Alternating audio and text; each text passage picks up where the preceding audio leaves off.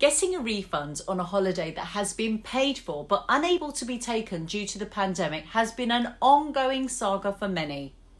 In February this year, I myself had to issue proceedings against a very well-known holiday booking company, as after I moved a family holiday 3 times, the holiday company, even though they had agreed to give me a full cash refund, were giving me dates of 3 months plus to refund me for my holiday.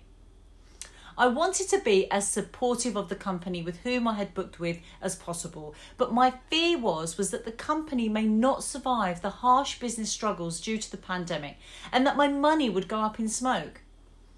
Last week, the government announced countries that are now on the red list. So whilst many of us have rushed to rebook holidays for this year, and me included, how can you get a full refund from a holiday company quickly if the company is giving you a date too far ahead for your refund? I would suggest that you should do the following. First, send an urgent email or letter to the company outlining that you will wait 3 weeks from the date of your correspondence for a full cash refund. Second, give the company 7 days from the date of your letter to respond to your request and state that you're going to give them 7 days to respond. Third, state that you will be left with no choice but to issue an online money claim against the company in the event that they do not agree to give you a refund within that 3-week period, and clearly outline what your date of issuing your claim will be.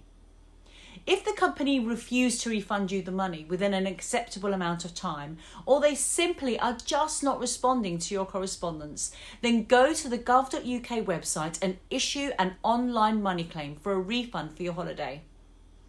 To find out more about refunds on holidays and travel during the crisis, go over to our website at getlegallyspeaking.com and listen to the free and informative episode I have recorded with senior barrister Tim Sampson called Holidays and Travel Laws During the Crisis Part 1. To also find out about how to issue an online money claim, then please listen to our 2 fantastically informative episodes recorded with Her Majesty's Courts and Tribunal Service, in which we explain the steps you should take, called Online Civil Money Claims Part 1 and Part 2.